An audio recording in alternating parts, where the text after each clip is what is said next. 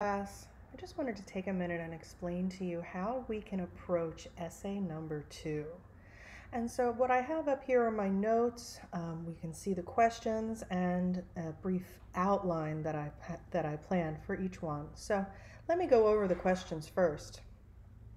Now, before you start writing, go back and read the discussion board for each of the authors you plan to discuss. That way you'll have all that information refreshed in your mind, and it'll also help you start thinking about how you'll write your essay. So here's the instructions. Write a detailed essay type answer for any one of the following questions. So number 1, why will you characterize Lou's story as an allegory? How is it different from Voltaire's satire? Now, in this question, I would first have an introduction that provides a little background on Lu Xun, because he's the main focus of this essay, and on the story Diary of a Madman. And then your thesis statement should be something to the likes of Lu's story is an allegory because. What makes it an allegory? And then in the body of your paper, you'll get into a little more detail there. So for body paragraph number 1, what is an allegory? Go back and look at the definition of an allegory. Explain that in your own words. And then in that next body paragraph, get into the details of Diary of a Madman and what makes it an allegory. Remember that an allegory has 2 levels of meaning. There's the literal meaning and the symbolic meaning. So make sure that you explain both of those if you choose to do this particular essay question. And then in the last body paragraph, think about how allegory is different from satire. Satire, remember, uses humor, either exaggeration or mockery, to critique problems in society. Allegory can also critique problems in society, but it doesn't use humor to do that. Not necessarily. And then conclude, remember, any conclusion, you're going to have a summary of your main points and some perspective on the topic. So sum up your main points and leave some perspective on the meaning of Lu Xun's story. What do you think he's trying to say with his allegory? Okay, so that's number 1.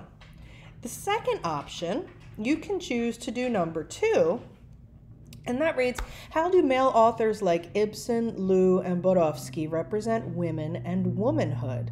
How is a woman writer like Silko's treatment of this topic quite different from theirs?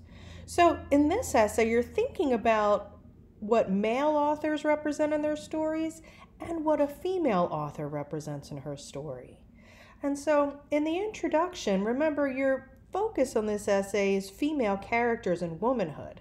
And so introduce the female characters that are important from Ibsen, Lu, and Borowski. And then you want to introduce Leslie Marmon Silko. Your thesis statement should be a response to that second question. How are their female characters different from the yellow woman in Silko's story?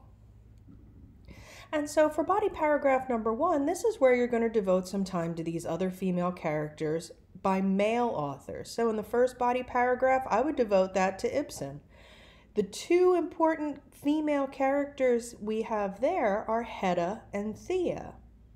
And so describe them. I have down here, they're both unhappily married women. And we see how they're judged according to their service as a wife, right? What a good woman is a woman who is married with children, nurturing, etc. So that's how Ibsen represents womanhood. Then in body paragraph number 2, talk about the female characters in Lu and Borowski. How do they represent femininity or womanhood? In Lu, remember, there is the woman who threatens to eat her child. She says, I could just take a bite out of you. And she becomes this kind of monstrous figure.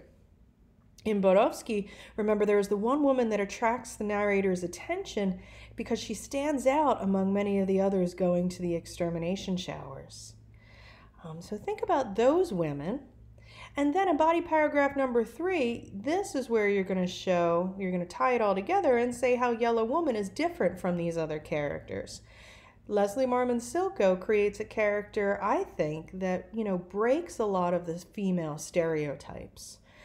So in this last paragraph is when you drive your point home and explain how is Silko's representation of womanhood significantly different from male authors. And then your conclusion would be again, a summary of your main points and also some perspective on the importance of women authors, because we need women to define womanhood as much as we might need men to define womanhood. So, last option is number 3. And this is focused on Tadeusz Borowski and Leslie Marmon Silko.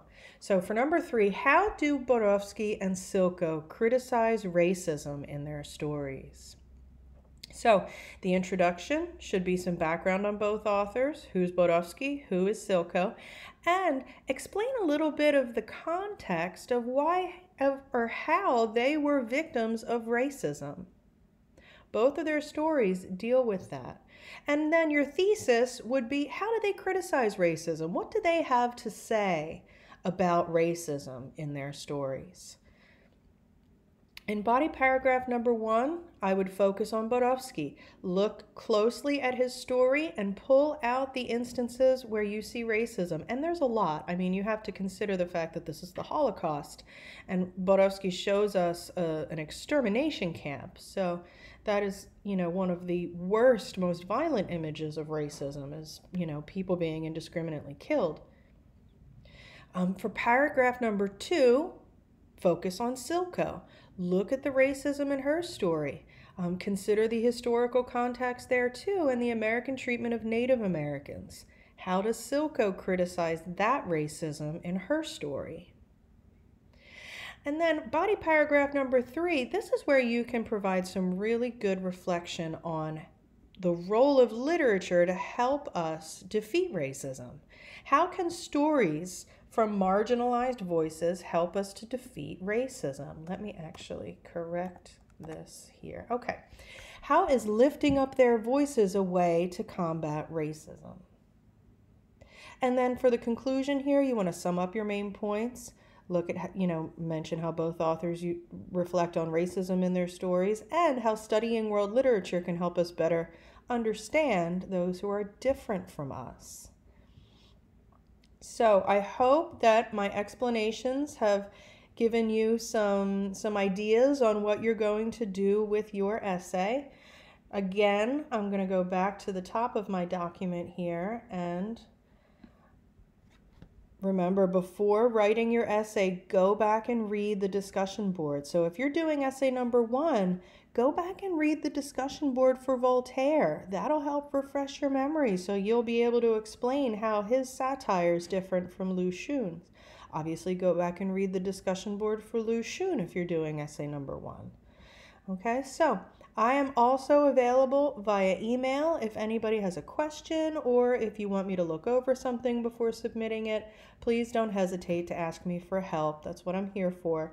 Remember, this essay is worth 15% of the final grade, just like essay number 1. So go back and review essay 1 and my comments before you start writing this essay too.